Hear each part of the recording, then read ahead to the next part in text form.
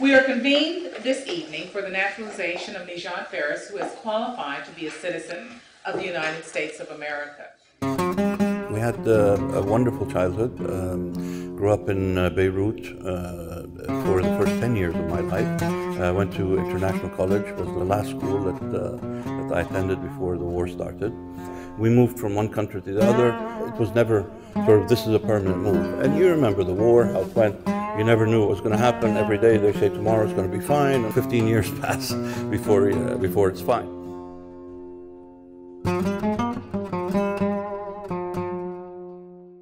My brother had started at Denver University, and so I went and stayed with him and finished my high school there and loved it.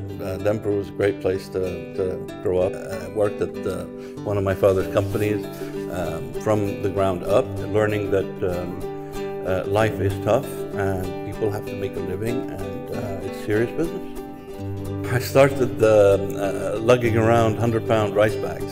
I needed more muscle than I had.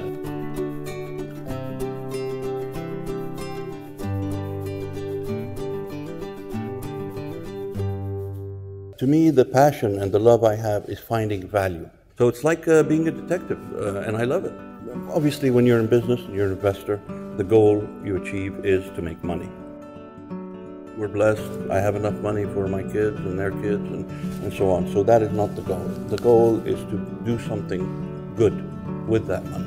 Really, it's been instilled in us from my father from many, many, many years ago when we were young. It's a responsibility to have money, and it's a responsibility to be blessed and help others.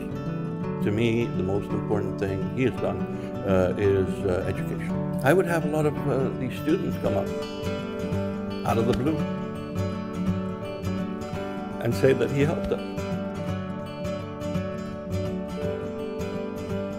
I would like anyone watching this to feel a sense of responsibility towards their community, whether it's their home country or here. Lebanon is like my mother, and the States is like my wife, and the future is with my wife. We try to instill the love and pride of our heritage. I've worked since '95 with the American Task Force for Lebanon.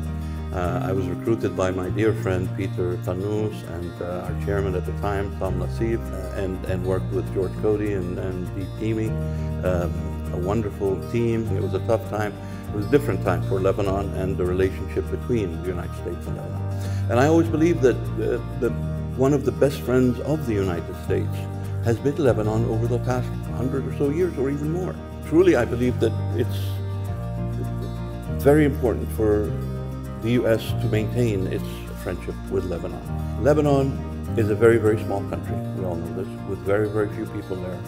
But its reach to the Arab world is a lot more than its size.